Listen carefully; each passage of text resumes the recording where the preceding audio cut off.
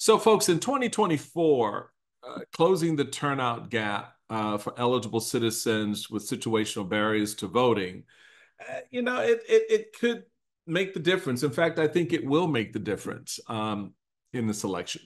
So today I'm going to be joined by three voting champions. These individuals are not just experts in the work they're doing, but they're passionate about it.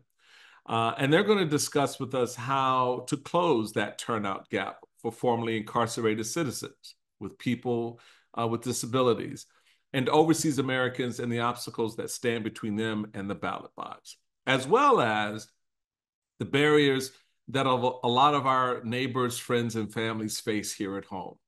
Louis Reed is not only well-versed in the voter restoration process, he is one of the nation's more charismatic advocates for criminal justice reform. In fact, having served nearly 14 years in federal prison, he knows of what he speaks. He has worked with Jay-Z's Reform Alliance, as well as Van Jones and Jessica Jackson's Dream Corps. So he is in the game trying to change the game for felons and restoring their rights to vote. Michelle Bishop is the Voter Access and Engagement Manager for the National Disability Rights Network, the federally mandated protection and advocacy organization for individuals with disabilities. Michelle partners with civil rights groups in Washington, D.C. to protect voting rights and election access for those in the disabled community. And my good friend and CEO of the organization I happen to chair, U.S. Vote Foundation, Susan Dzieduszycka-Suinat, is the founder, president, and CEO of U.S. Vote Foundation and Overseas Vote Foundation. She has been recognized as a foremost expert on overseas voting through her congressional testimony and her pioneering work in this field. She is the one who brought tech to voting. I'm excited to have all three of them on this voting barbershop edition of the Michael Steele podcast, coming up right after this.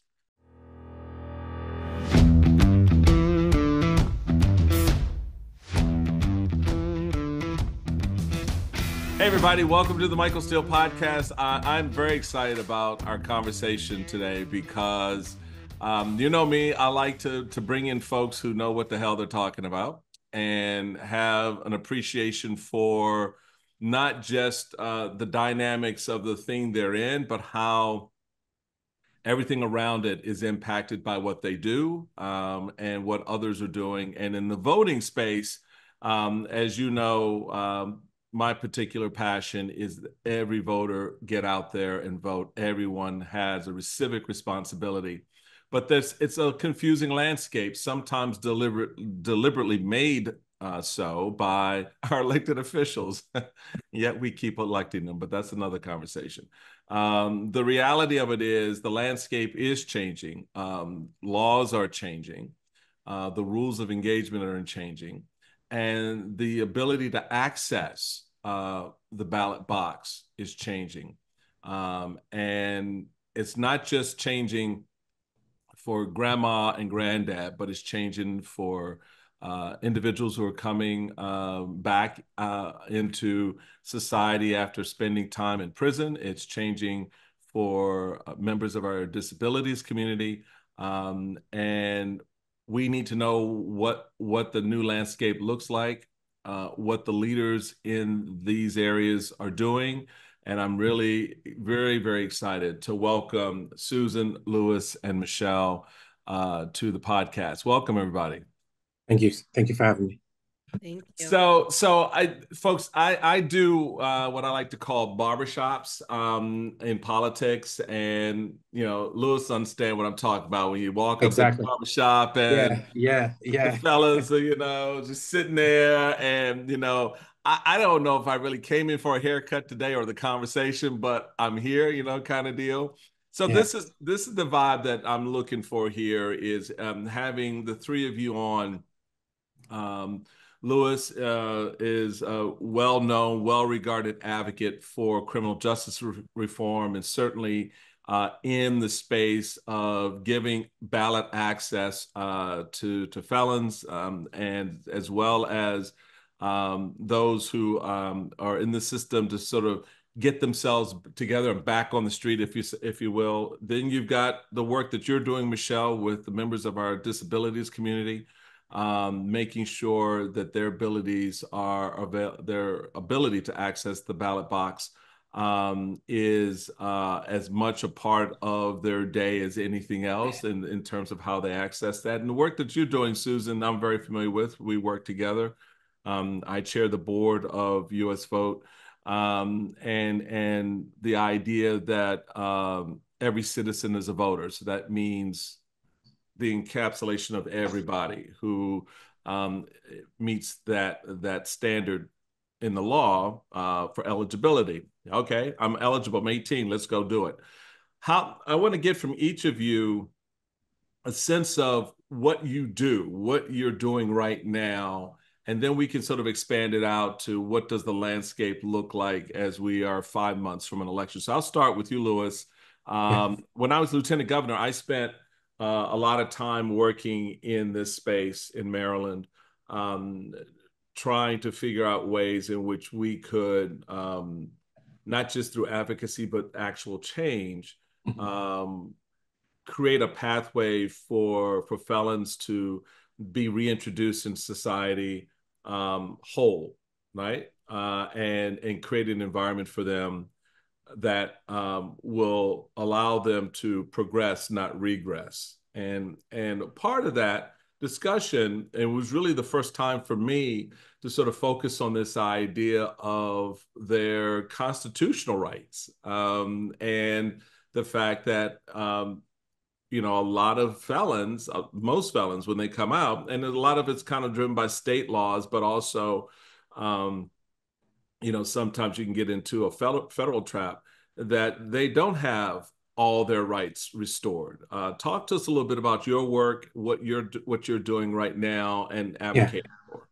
Well, look, I appreciate being on and thank you so much. First and foremost, before I get into what I'm doing, I should probably talk about what it is that I've done. Specifically speaking, that I served 14 years in federal prison. Mm-hmm. And while I was incarcerated, there was one of three things that happened with me. And I also realized that those closest to the problem are closest to the solution, but often furthest from resources and power, like my good friend Glenn E. Martin likes to say.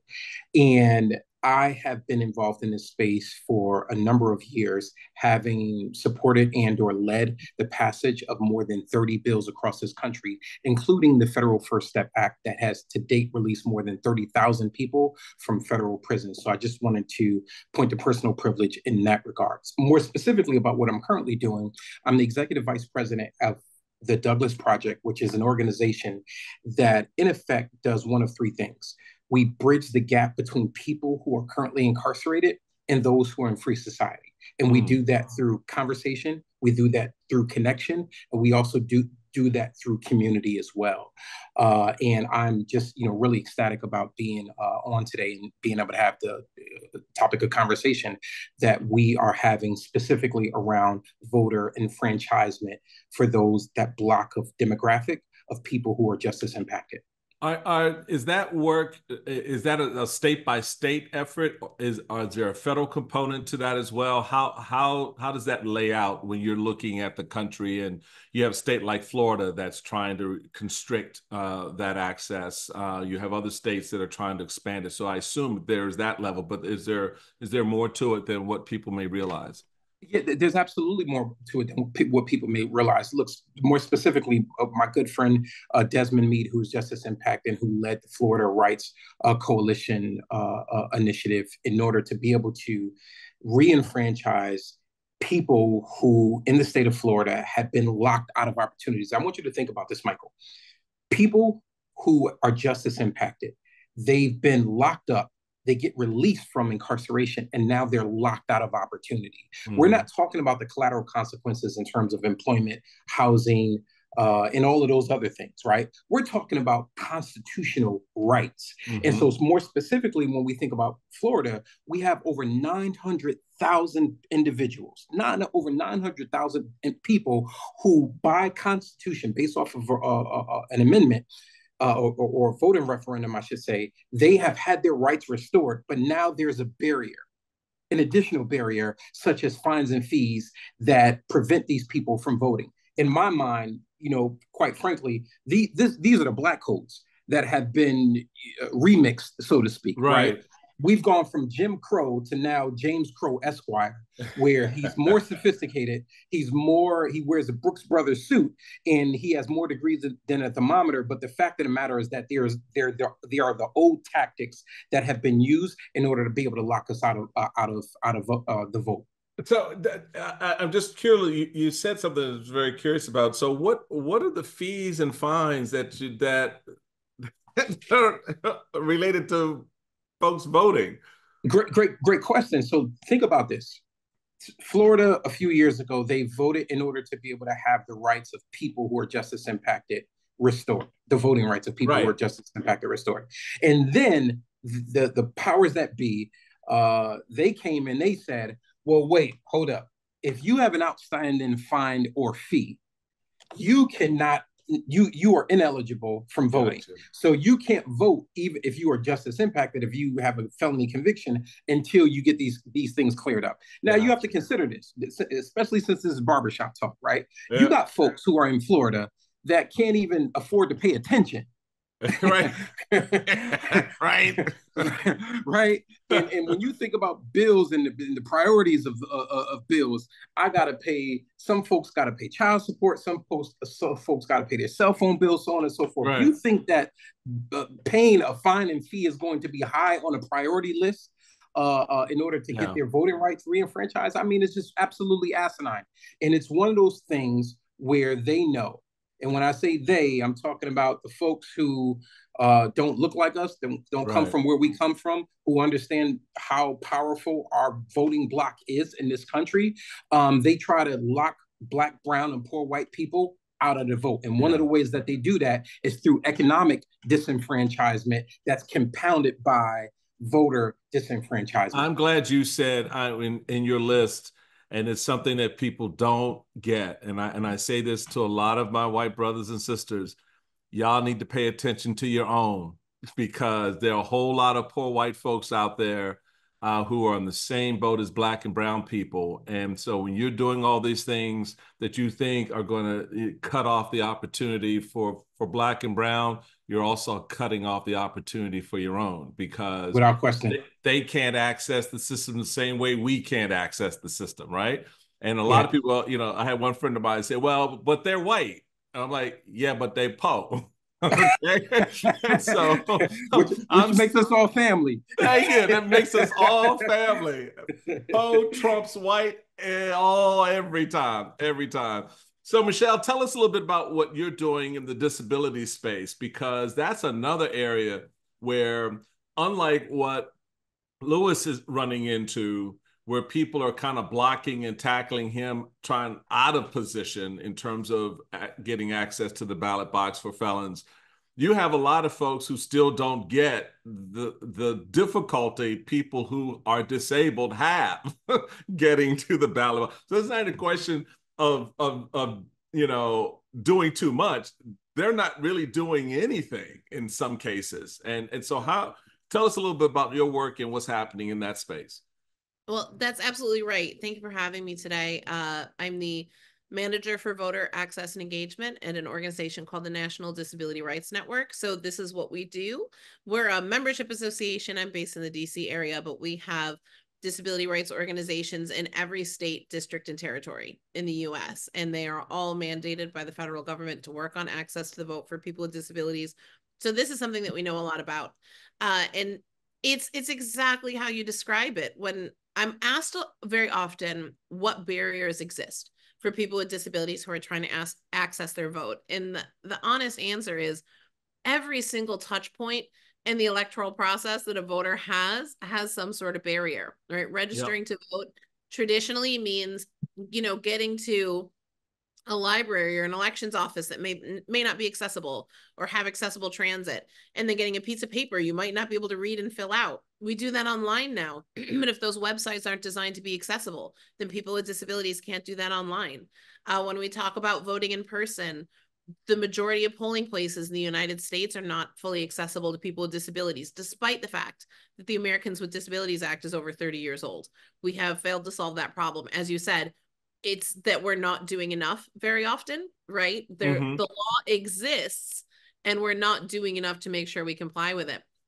When we talk about getting into the polling place and there are supposed to be accessible voting systems there for your use, and sometimes they're not there, or they haven't been set up, or the poll workers haven't been trained on them. When we Wow. talk about voting absentee and voting by mail, and that often means traditionally being mailed a piece of paper that isn't necessarily accessible to you if you can't handle paper, if you can't read or mark that paper.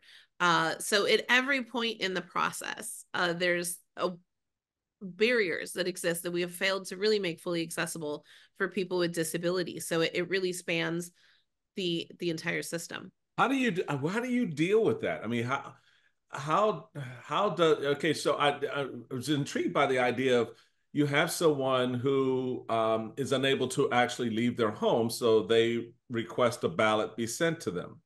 The ballot comes, but then they've got the added problem of manipulating that ballot, meaning, okay, folks, don't y'all freak out because I use the word manipulation and ballot in the same sentence. Okay. I mean, being able to physically, turn the page. So because I got, you get some people out in the audience, they just kind of go, oh my God, see, I told you they were trying to fix the election. No, but the reality of it is you've got people who cannot physically, you Mm. know, mark the ballot or read it or whatever. What are some of the tools that your organization tries to level up for them, either through the system itself or individually, for them to be able to access that ballot completely and actually mark their choice and send it back in? That's actually a really important question that you're asking, because under federal law, every eligible voter has the right to a ballot that is independent and private.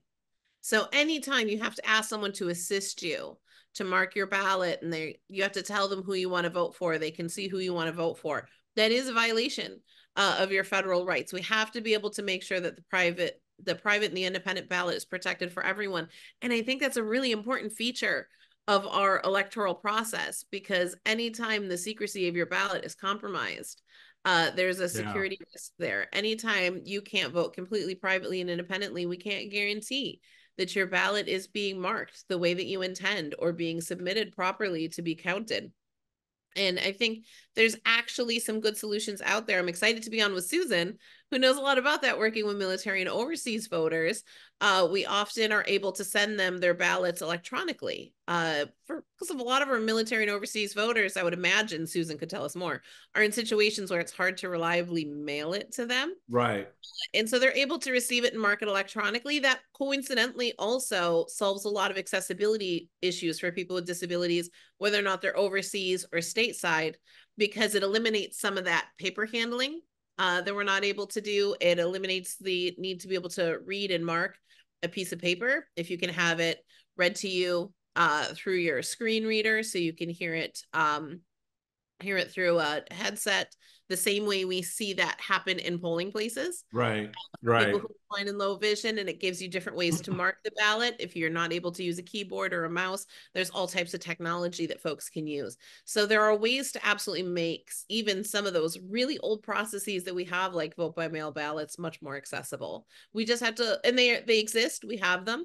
We're using them for other types of voters. If we just leverage them for people with print disabilities, it can make a huge difference. Wow. So that brings me to my friend Susan, who it's actually, she's going to hate I'm going to say this, but she is a pioneer in many regards to creating what you were just referencing, Michelle, access to the ballot for our men and women who serve in uniform overseas, which then grew out to expats who are living abroad but still hold their American citizenship and want to participate in that. And then bringing it full circle to the work that U.S. Vote Foundation does at home. So we originally started as the Overseas Vote, U.S. Overseas Vote Foundation. And that in combination, when it was formed, 25 years or so ago, Susan, 20 um, years. worked with DOD, which was like, oh, wow, you mean our men and women in uniform can actually vote? And they're like, yeah, and this is how they'll do it. to what we're seeing today. So, Susan, tell us about both U.S. Vote Overseas Vote Foundation and the U.S. Vote Foundation, because what you're doing taps into both what Lewis and Michelle are doing and how that impacts the entire voting ecosystem. Okay, well, thank you, Michael. What an amazing group. I'm really honored to be with you all. And I almost don't know where to start. Some of the things you said, Lewis, I want to chime in on, and likewise, Michelle. So hopefully I get around to that. But yes, Michael, thank you first, in full disclosure, for serving as our chairman for all these years. It's a pleasure to work with you. Yeah, and very inspiring. We do good stuff out there. We do. So we are very busy, and we do have a lot of websites. In fact, we have 3.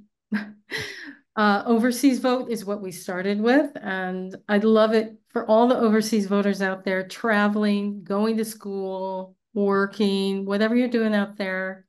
Take a look at overseasvotefoundation.org, because it's designed specifically for overseas voters and our uniformed services members and their families, who all vote under the same program. Mm-hmm. So when I started like 20 years ago, I mean, that's kind of when the towers came down, and I said, geez, I got to do something. I really came out of the technology space, not politics, not voting. But I looked at the process. When I went to register to vote myself as an overseas voter, I was handed this blurry sepia print form on cardstock that you used to try to have to figure out how to fill out. It was just prone to error. We really studied all those errors before we designed them out of the system. And the form would fold in half, and then it would have a little tape thing, and you just send it like that, like this piece of paper folded in half. But if you squeezed it, you know how you can squeeze it? Right. Look inside and see all the voters' private information. It wasn't very secure, put it that way. And the 500-page instruction book, well, let's just put it, not very many people had access to it. And then the addresses inside that book for where to send your form, 30% of them were wrong, out of date. So, you know, being the tech person that I am, I kind of looked at it and went, wow, here's an opportunity to, you know, put this process online. And I ended up being the first person to ever do that. Now, back then, it was a little bit more complicated, but since then, our overseas and military voting process has been reformed. And there was a Reform Act in 2009. And all states are required to make certain services available to overseas and military voters. But there are a couple really key things. One is they all have to be able to send a blank ballot online. You were mentioning that, Michelle. Mm-hmm. That really does speed up the process. So you get overseas voters in military conflict zones in countries like Mexico or Italy, where the post is really slow. Getting that blank ballot is great. It just cuts 6 weeks of travel time into a minute or a second, really. The other thing is they have to be able to make those ballots available. They must be available by law 45 days. That's 6 weeks ahead of the election. So if you're an overseas voter and you requested your ballot before 6 weeks prior to the election, on that day, you're going to get your ballot. So you have plenty of time to fill it out. Gives you more time to vote, more time to give it back. I have noticed that in the US, with US domestic absentee balloting, it seems almost last minute to me. It's very late in the game. Right. People get their ballot a couple weeks ahead of time. And I know that there's interest on the candidates' part. They don't want people voting too early before they can change your mind. But usually people kind of know what they want, you know? And so, look, the honest truth is there's this massive, what we call turnout gap of like 71%. The overseas voting population is voting at less than 10% of the number of eligible voters. And there's a huge turnout gap, I know, for voters with disabilities as well, and voters with that are involved in the criminal justice situation.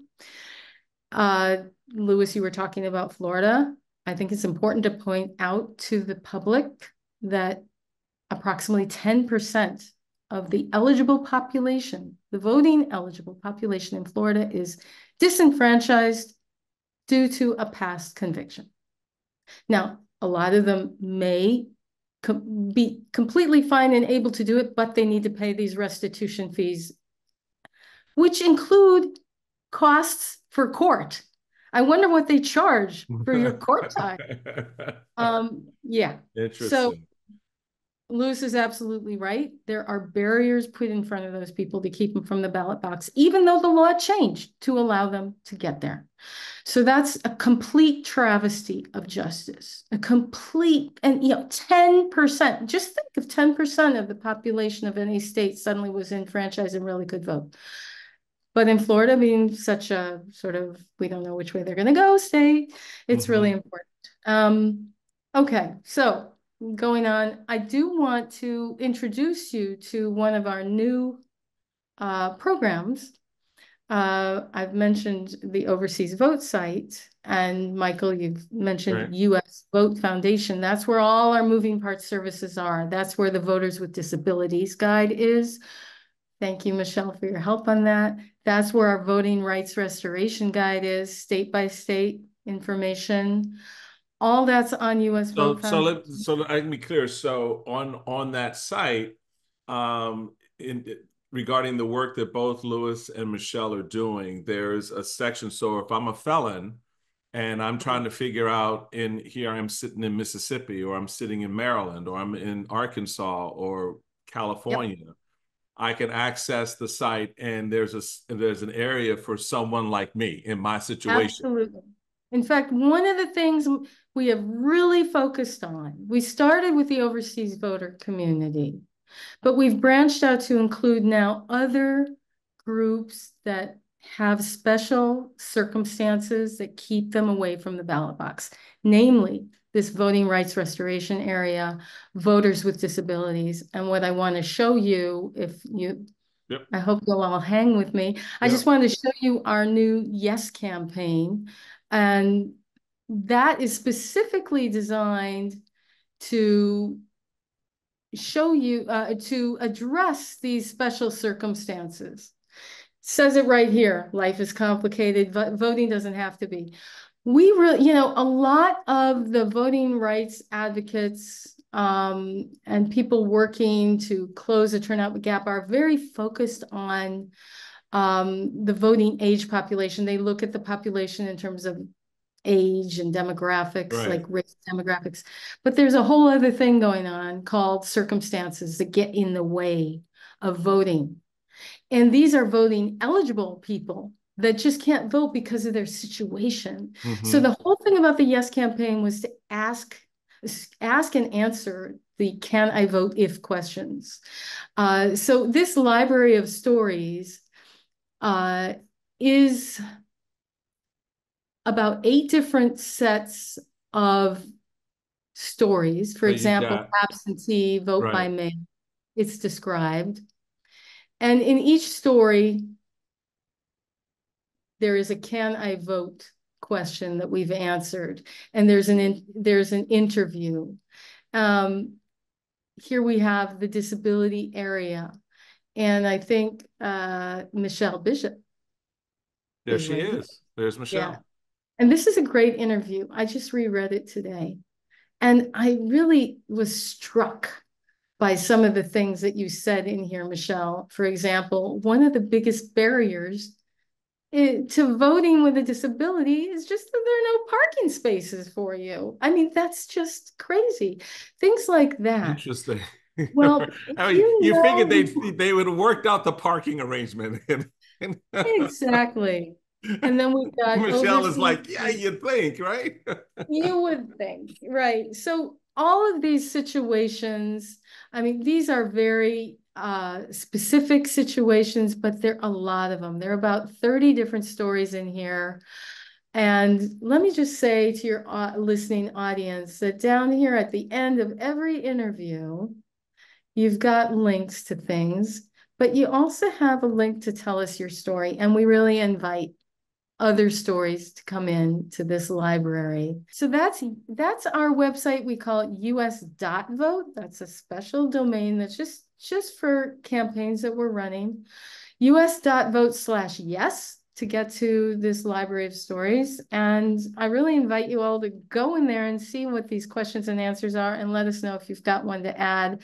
We'll be asking Lewis to put his story up soon. Yeah, okay. No, I think Lewis should definitely get Lewis's story up there, because we're talking about two real sort of forgotten population of voters. And there's politics related to felons voting. There's politics related to folks with disabilities voting, especially as Michelle can probably tell you, with respect to getting access to the ballot in certain communities. But even when they get that access, being able to access the polling place itself physically. Folks don't realize, and I'd like everybody to kind of jump in at this point. We've set the scene, and we now know the parameters of what we're talking about. Folks don't realize that when a legislature, because of its political peak with the opposing political party, decides to exact retribution politically and say, all right, we have 100 polling places across the city, across this particular community. We're going to reduce it to 30. What that means for an elderly person, what that means for a disabled person, to be able to now, instead of, for example, walking 2 blocks, to a polling place, now has to take a 45-minute bus ride to their polling place, or they have to, go to a new facility that is not accessible for them if they're disabled, for any number of reasons. Talk about the impact that recent changes in laws, and even maybe some that are currently proposed, are having on those with felony records, those with disabilities, and Susan, quite honestly, just everyday voters out there, a mom and dad who have to, take off from work to go vote. But now, because of, a change in the law, a quirk in the law, that becomes more of a problem for them. Yeah. Yeah. Well, look, I'm gonna. Oh, sorry, Lewis. No, I go ahead, wanted to Susan. say one thing No, go ahead, please. about what you're talking about right now, Michael. I think it's very important for people to look at the different voting methods and options that are available to them. This whole issue of voting on Tuesday. So many people work and they can't get there in time. Like you're saying, there are fewer polling places. There maybe aren't any more drop boxes. Right. All these things. It's important to look at the different options you have. We have a service on usvotefoundation.org for voting methods and options, and it's state by state, tells you all the different ways that you could potentially vote in your state. So you might be able to vote by mail, by absentee ballot. You might be able to vote early. Think about taking advantage of those options so that you don't get stuck in that line or get stuck without being able to get to a polling place in time. Granted, not every state does allow voting by mail without some sort of excuse, they call it, or reason, but a lot of them do. And that might be the answer for you. And all the services to generate a ballot request online, they're on the site as well. Everything that takes you up to that point of voting, we have for you, and we have a help desk, and don't hesitate. So that's my pitch. No, that's good. That's an important pitch. Lewis, you're about to say. Yeah, I was going to, just raise for consideration one of the things that wasn't necessarily mentioned. We talked about people who have disabilities And when we shrink from 100 down to 30 precincts, and the accessibility there in terms of transportation, folks overseas. Let's talk about the psychological, barriers. Mm-hmm. When people who are justice impacted, let's say, for instance, if you take a precinct out of one neighborhood and you, in effect, put that precinct in another neighborhood, let's talk about racial profiling, right? If that precinct is in a neighborhood where Black, brown, and poor white folks and or people with justice impacted who now have what I consider the new PTSD, prison traumatic stress disorder, right? Mm-hmm. I don't want to go to that neighborhood because I know when I go to that neighborhood, there's one of several things that's going to happen. Either I may be racially profiled by law enforcement. Maybe it's in a situation where, I might be microaggressed, Mm-hmm. against from the people who are actually working those precincts. There are a lot of psychological implications that actually come when you shrink precincts from the number that you talked about, right. For example, from 100 down to 30. I want to give you another just point for consideration as well. I was thinking about something. I had a conversation with someone who's in Alabama. And in Alabama, people who are justice impacted, all individuals must pay fines and fees and restitutions before regaining their voting rights, which, as you know, create significant financial barriers. And shout out to the Fines and Fees Justice Center, who is doing remarkable work specifically on reducing those barriers. But I talked to a friend of mine who's in Alabama, and for the first time, he's now off of supervision. He served his time in prison. He is, crossing on the green and not in between. Right. And what he told me was that he cannot pay. He's ineligible to vote. Keep in mind, Michael, he's been looking forward to voting for the first time in his 40 plus years in life. He is still ineligible to vote because he has fees. Guess what those fees are? He has Easy Pass fees. No. Easy Pass fees that are outstanding. He has Easy Pass fees that are outstanding. And so in the state of Alabama, fines, fees, and restitutions, the fees are not specific to court-related fees. I was going to say, so they tag you on non-court related fees that you may have? Non-court related fees. He has paid all fees and fines and restitutions related to his offense. He's paid the fees for his public defender fees. He's paid the fees to be on supervision, to get off of supervision. I mean, this man has paid more fees than a little bit. And he has fees. He has outstanding. He has probably about $300 in outstanding Easy Pass fees. And when he went to go register to vote, they said, you have Easy Pass fees. You think about that. And so when we talk about this voting block, back to our earlier discussion, I just want to give some statistics for our very intellectual and astute audience, our listening and viewing audience. In the United States of America, there are more than 70 million people who have criminal convictions. 70 million people. We have a voting block that's approximately 15 million that are still not engaged in democracy.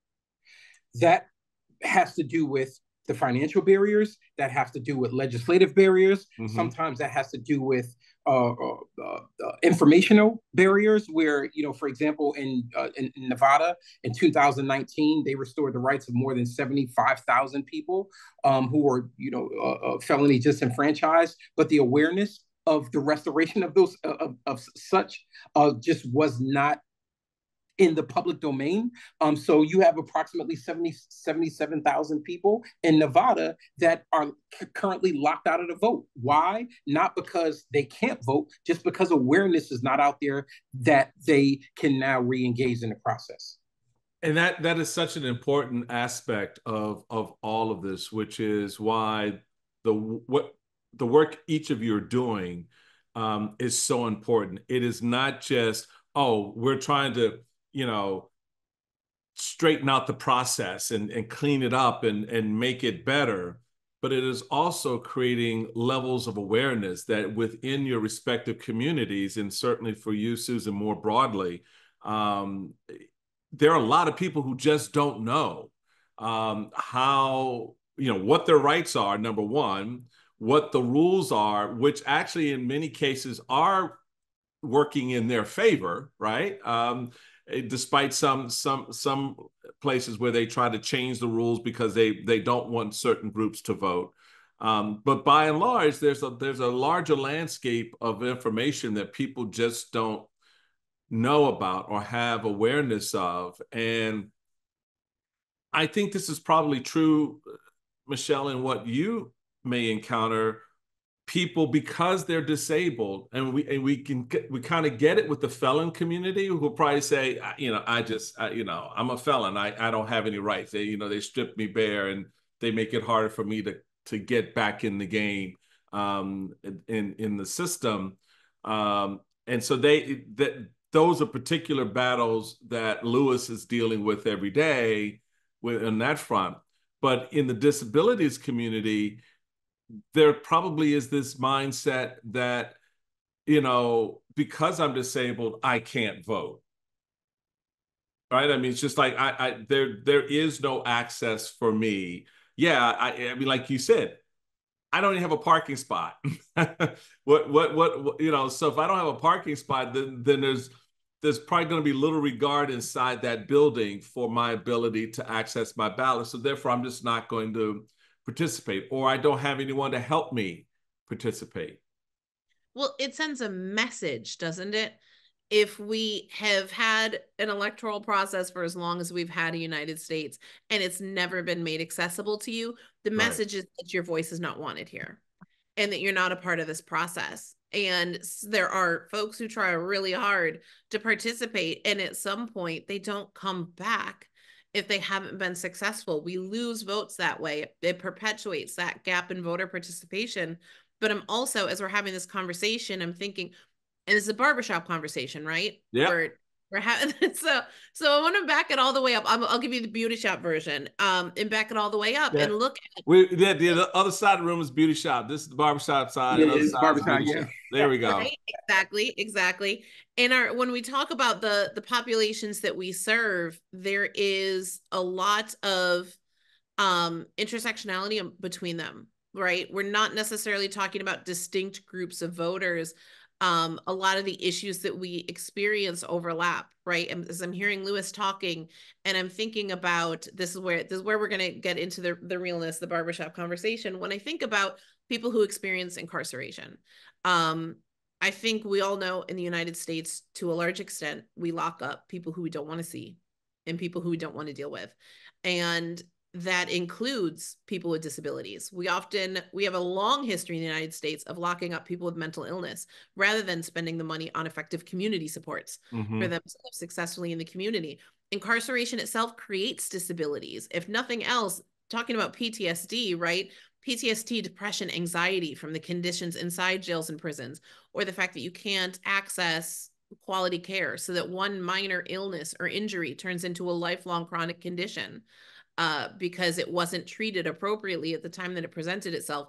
So there's a lot of overlap between our communities. When I think about our military and overseas voters, our military voters, first of all, unfortunately, very often experience disability because they are exposed to dangerous conditions. But when we talk about, providing access for maybe someone who can't use a paper ballot, someone who's blind, I think we very often think that person's at home. And what do we just need to get them at home? But what if that blind person works overseas, right? We're not always just at home. There's so much overlap between all our communities. I think as the more we talk about what we're seeing right now, especially what we're seeing legislatively, I think it recognizes all of those communities. And that's what's so sophisticated about the barriers that we're erecting now. You talked about closing polling places in communities, and we've seen a trend where those poll closures are blamed on people with disabilities. Elections officials will say, we had to close these polling places because they're not accessible. They don't comply with the ADA.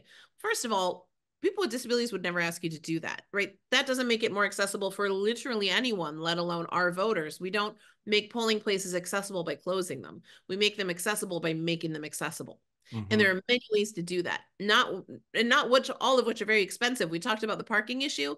It's amazing what you can do with orange traffic cones and temporary signage to make accessible parking. A door is too heavy, you can just prop it open, right? Right. There's cords on the floor, tape them down, right? They can put up a portable ramp. It's not that complicated. But what we see is that these polling place closures are happening in places where Black and brown people vote. Right. There's no way that's a coincidence, right? We wouldn't ask you to close those polling places. You're blaming us for the closures, but you're stopping Black and brown people from voting. If it looks like voter suppression and it smells like voter suppression, it is voter suppression. Yeah. We're seeing an increase in laws that limit who can assist you to cast your ballot. You should have the private and independent ballot, but you do have the right to the assistant of your choice if you need it. It's in the Voting Rights Act that people with limited English proficiency and people with disabilities have the right to the assistant of their choice. The only limitation on that is it can't be your employer or your union rep. But other than that, it's anyone you want. We're seeing laws coming up in the states that say, you know, only a friend or a family member can assist you, or only the staff in a long-term care facility, they can assist you, or they're not allowed to assist you. Those types of laws, they have a chilling effect on the ability of people with disabilities to get the assistance they need to cast their ballots, especially people who live in long-term care facilities where access can be a really tricky issue.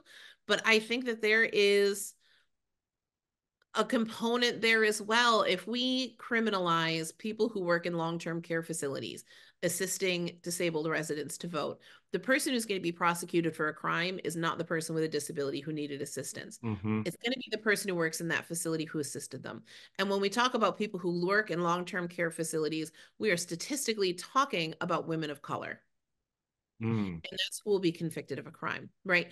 And so there is a very complex game of chess going on right now with voter suppression. It gets, the more we root out one way that it's done and put a stop to that, it just comes up in another venue, right? And it gets more and more complex.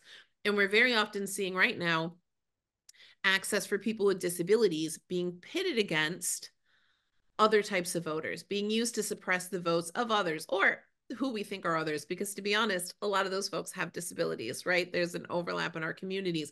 But what we're seeing is that it's getting more complex. And we really have to take an intersectional approach to how we ensure access for all voters. And it's about all of us working together, right? It's about folks like me and Lewis and Susan being in a room together and talking about what our voters are experiencing, so we can make sure that we're taking down all those barriers where we see them. We're having a great conversation about your rights and access to the ballot box with Susan and Lewis and Michelle. We're going to take a quick break, and when we come back, want to apply everything to the landscape before us over the next 5 months.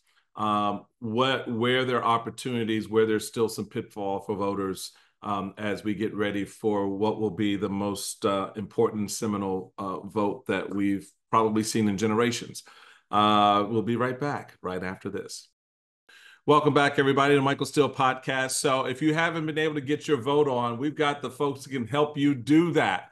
Whether you are a felon who's working his or her way back into society and paying all the damn fees, or you're a person with disabilities is trying to figure out how you're going to access the ballot box, or someone who just got the call to work overseas, or you're actually serving overseas. We've got some wonderful guests here to help us walk through it. So welcome back, Lewis, Michelle, and Susan. What is the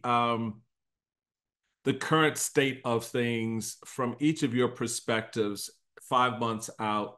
And I'll start with you, Lewis, in terms of where you have states where you have obviously felons who have serious crimes, rape, murder.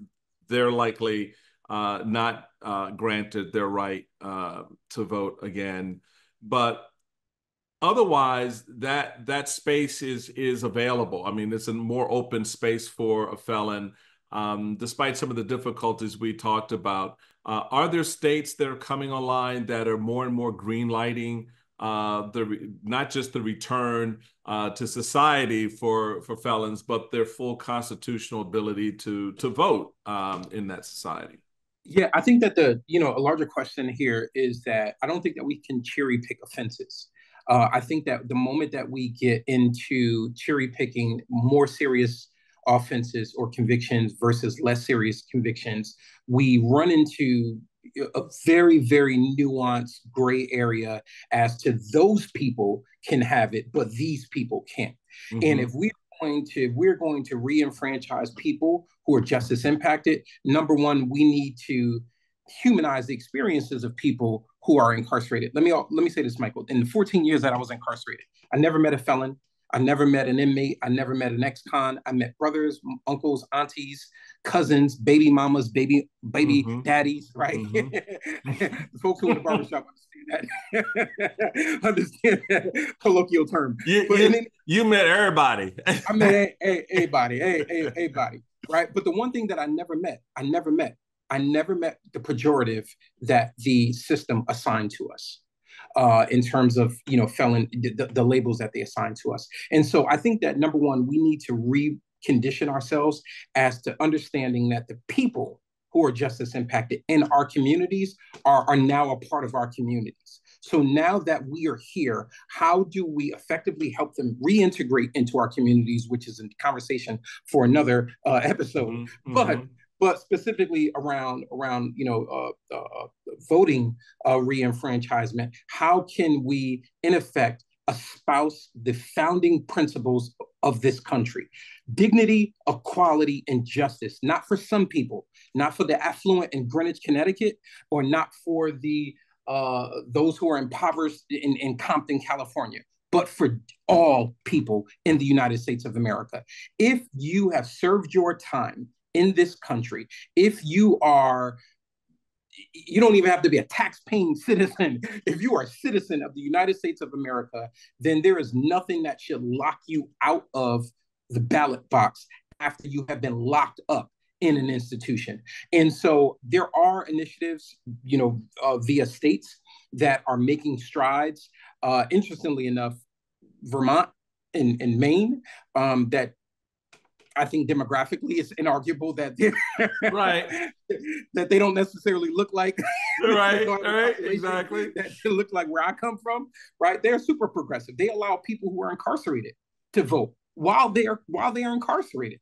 And so I think that what we should be doing is we should be looking at people who are American citizens as as such. And I'm also glad. I'll say this just as a PS as well. I'm also glad that, and I'm not happy. I'm not reveling in the fact that the former president is now in this In this situation. yeah, in this situation. But I am glad that it's raising the conversation and it's now raising the consciousness, because the same parties that locked people like Louis L. Reed out of the vote now have to reconsider, now that you have the former president Being who a is now convicted felon, right? fraternity. Yeah, who's now in the fraternity In the fraternity. of folks I bet you he never thought he'd be in that fraternity. he's now in the fraternity of folks like me and my cousins and people that I was incarcerated with. Now, what are we going to do? Now it's not an issue of they versus us. Now it's we have a problem. Now, how are we going to unlock these opportunities for all Americans, not necessarily making this exclusive for some Americans? And Well, so I'm glad that we're having this conversation. that raises an interesting point, though, because unlike the work that Susan does, where not only does she have a blindfold on, but she has earplugs in and her hands tied behind her back when it comes to party identification and party ballot access, Republican versus Democrat. But in your space, what you find is there is, and you touched on it a little bit, there is this other element that drives it. So, for example, when you're looking at the resistance to allowing felons to regain their constitutional right to vote, statistics shows that that felons are 4 times as likely as non-felons to be Democrats. and or politically unaffiliated.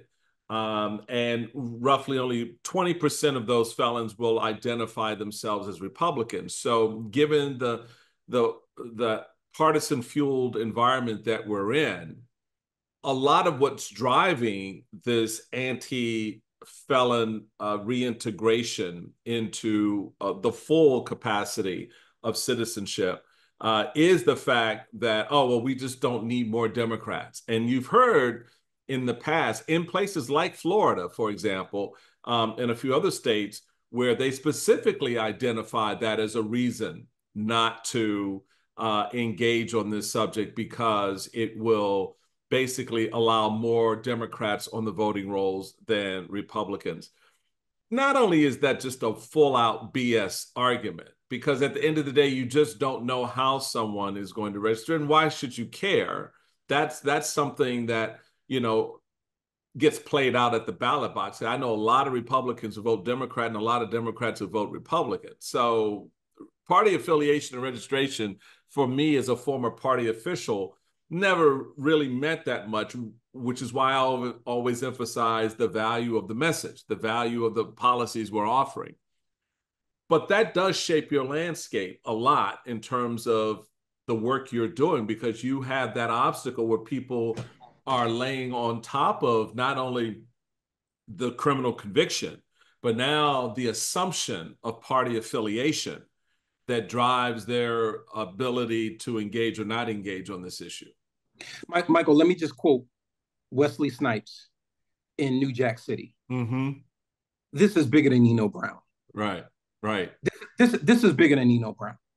And we probably have to go into about several bonus episodes in order to really get into the nuance and the idiosyncrasies around party affiliation and all of those complexities there. But it's exactly what it is that you said. Look, let me also say this as well. I've realized that, crisscrossing this country, doing criminal justice reform, trying to create a pathway to freedom for folks who are justice impacted, I realize that Republicans at their best believe in liberty, and Democrats at their best believe in justice. And all of us as Americans at our best should believe in liberty and justice for all people, which includes those who are overseas, which includes those who are disabled, which includes those who are in a justice impacted category. All American citizens, that's what we should be believing: liberty and justice. We cannot have liberty if we are not voting, and then we cannot have justice if we are not voting, for all people. That is, I'm just going to let that sit there, marinate, because that's exactly the point. And Michelle, in the disability space, you don't run into the party affiliation issue that you see with the work that Lewis is doing, but you have those other issues that we talked about that create those lanes that go to dead ends. What are you seeing out there now in terms of, as we're getting ready for this upcoming election, what are states doing to create greater accessibility? You talked a little bit about, when you go up to a precinct, what is a disabled person likely to be greeted with, and how is their access being considered 5 months out? It's a great question as we're sort of charging whether or not we're ready into a major election. And I do think that access is improving. It's very slow. It's far too slow. But it is slowly but steadily moving in the right direction. I think the further we get into this election, one of the things that really concerns me these days is that I think that we fail to include people with disabilities in the electoral process in a meaningful way. Mm-hmm. Even if we made all our polling places fully accessible and we had fantastic technology in the polling place for folks to use to cast their ballots if they need it, and we solved all these accessibility problems, and we had fantastic poll workers who were ready to provide accommodation to people with disabilities, all of it is meaningless if people with disabilities don't show up to cast their ballots. And people with disabilities are, as you said, one of those forgotten communities. And part of that is that candidates and campaigns and parties don't talk about us or think about us. or see us, and we're not included in their platforms, and they're not talking to us, and they're not talking about us. And people with disabilities feel very much that they're excluded from democracy, right? Talking about liberty and justice for all. We're not a part of that process. And so people with disabilities have to feel like their vote has meaning, that there's a purpose, that it matters who gets elected, because that person will see them and think about them and what it is that is liberty and justice for people with disabilities to be able to live and work and have meaningful lives in our communities. And I think that's where we're really failing right now.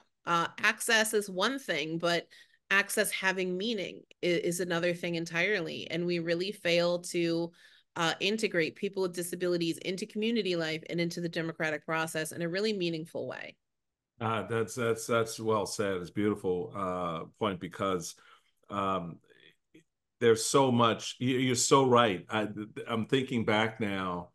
When I was a county chairman here in Prince George's, you're absolutely right. And I'll raise my hand and go, my bad, because we did not give much consideration. You're right, much consideration to the disabled, in the sense that, and here's the thing, to be very honest about it, when someone says disabled, what's the image that pops up in your head? I bet you 9 times out of 10 it's someone in a wheelchair. Wheelchair. Yeah, that's what happened to me. Yeah.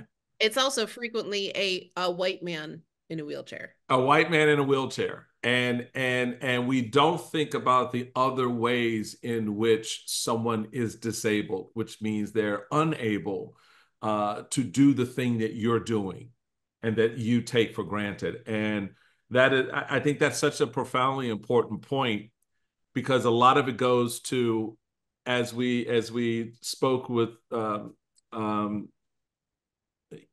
the idea of the felon and how that part needs to change, how we visualize that, that Lewis was talking about. The same is true in this space.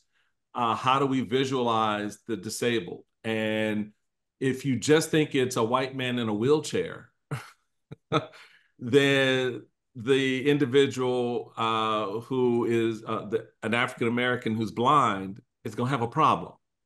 Yep.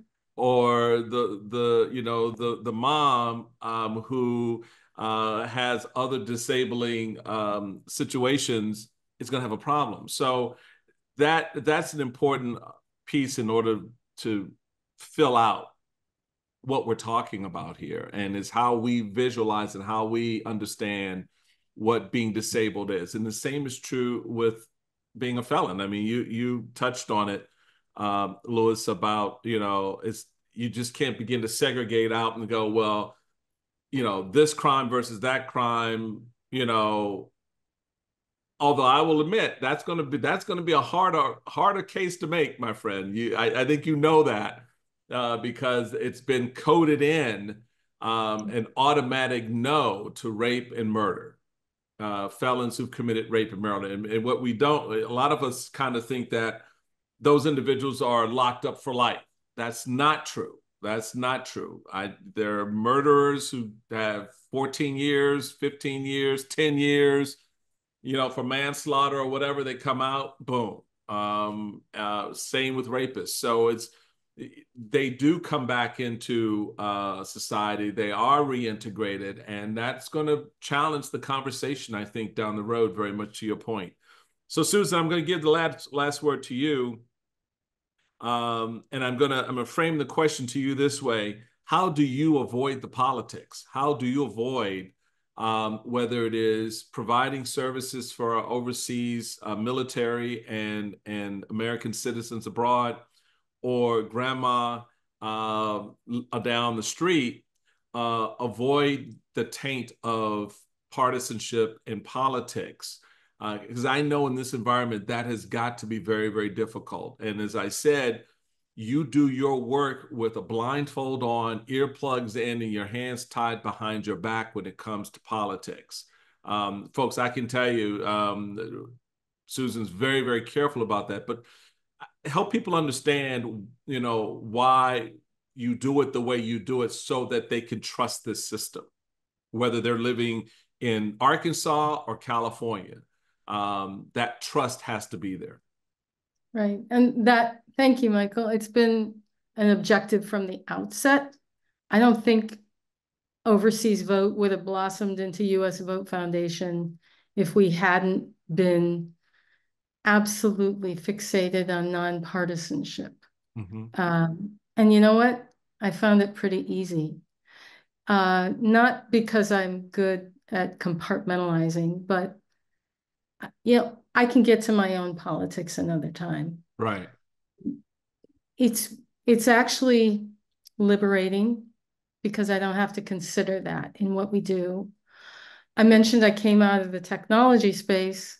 I looked at the voting problem for everybody. How do we make this accessible for the guy in the military conflict zone or the student who's abroad for just a few months during the election, or somebody who's living overseas, totally embedded in another culture now?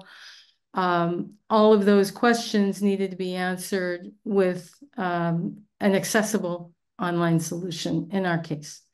And we did it. We did it, and then we brought the absentee balloting expertise to the US population and so forth, have moved forward from there. But it did, in a sense, keep my eyes on the prize, which is the number of people participating. And, in the course of this conversation, Louis has said some things and Michelle some things that I just really appreciate and need to come back to. And, one of them is the talking to us issue. I hadn't thought of it in terms of voters with disabilities, justice impacted voters. Are lawmakers addressing those populations, reminding them that they can vote? We feel that all the time overseas. There are millions. Do people know that there are between 4 and 5 million voters overseas, and less than 10% of them take advantage of an online modernized voting program, which I would say is probably the best that we've got in America? Overseas voters only have to file one form, and it'll register them and request their overseas ballot together simultaneously. And it's available online. Gosh, why aren't they using it? Guess what? Probably for some of the same reasons that that voters with disabilities and justice impacted voters aren't voting. That we, as you mentioned, Louis, not knowing you can. There are these invisible barriers that we've got. In fact, we made a page of myths versus facts for overseas voters.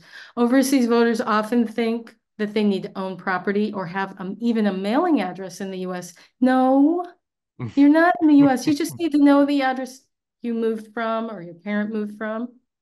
That's your voting residence. They think, oh, they're going to be reported to the IRS. No, you're not. And it just goes on and on. We have a whole page of these. There's the whole issue of ballot counting. Oh, I'll vote from abroad, but it won't be counted. That's not true. People don't know it's illegal for a ballot not to be counted, that for an election to be certified, every ballot must be accounted for. Yeah. So there are these invisible barriers, and they're different for each one of our groups. And, I do hope that the Yes campaign makes a dent in that. I think we share that. We really share that. And, we're fortunate now that we have information. We have programs that are online. What we need is this outreach to get people to use them. And we need our elected leaders and candidates to speak to our audiences and say, hey, get online and look it up. It's there to be found, And one of the things you were saying, Louis, that really made me think too, on this assumption and this myth versus fact. Do people know what, the impact of a misdemeanor is on your voting rights? It isn't. There isn't an impact. People with misdemeanors might assume that they're disenfranchised. No, they're not. Sometimes people can even vote from jail. Do they know that? Maybe not. And it goes on and on. So I'll just encourage people to go and check out the resources we have on US Vote Foundation. They're there for these voting groups. And yeah, let's keep this conversation going, because I think it just does wonders to put there's such a fabric, an interwoven fabric. You were bringing that up, Michelle, about this overlap, this matrix overlap of how we fall into these groups. Do people know that 38 million Americans, 1 in 6, I think it is, consider themselves disabled as having a disability? That means it's like your friend, right? Mm-hmm. So many of those disabilities are invisible. And yeah, they might be felt. They might be inside, but you don't see them. It's not the guy in the wheelchair, like you were saying.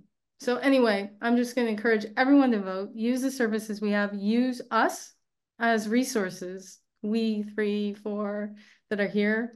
And let's just make sure everyone knows this election is as important as it can be. I really appreciate that. I really appreciate all 3 of you and the work you're doing right now. While identified in a particular area or space, it is all connected. It is all connected. And I think the last part of this conversation really shows that connection. And the idea that those disabilities aren't just being in a wheelchair. They're mental, they're internal, they're based on you know, being incarcerated. That's a disability if you're in that space. And understanding that connection is important. And even being outside the United States, voters can feel that they are at a disadvantage. And what you need to know is you're not. You're on the same level playing field as someone who's sitting here in their backyard here in Maryland. You can still access that ballot. You can still cast that vote. Lewis Reed of Returning Citizens Voter. I love it. I love that work. Michelle Bishop, Voters with Disabilities, and Susan Dzieduszycka-Suinat. I think I got it right. Did I get it right? Close? It's perfect. She just said she just give me just showing me a little love of overseas voters, usvotefoundation.org and overseas vote, usoverseasvote.org. Thank you all for coming in and sharing the work that you're doing.